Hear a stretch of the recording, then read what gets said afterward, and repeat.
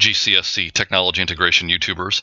In the last video, it was demonstrated how a teacher could create a OneNote class notebook from within Canvas and have that pull all the students' names so that the notebook would be created automatically for the students. This video, which is very short, will show you how students can access the notebook that you created for them. You can see that I'm logged in as an example student. You will notice that on the course navigation, there is the option for Class Notebook. If that is not currently showing for your students, you'll need to watch the video about turning on various items within the course navigation of Canvas before proceeding with this video.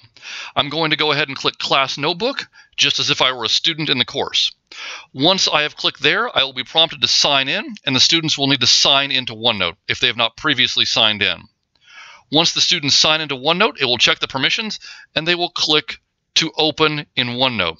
If the students are prompted and they require to pick an app, as I am doing right here, they must pick OneNote and not OneNote 2016. So you will want to direct the students to select OneNote, not OneNote 2016. They click OK, their OneNote will launch, and then they will have all of the material that you send to them, and it will be available through their OneNote class notebook, which they can access by clicking on OneNote itself or by going back to Canvas and following the link, which will then just send them to their OneNote notebook.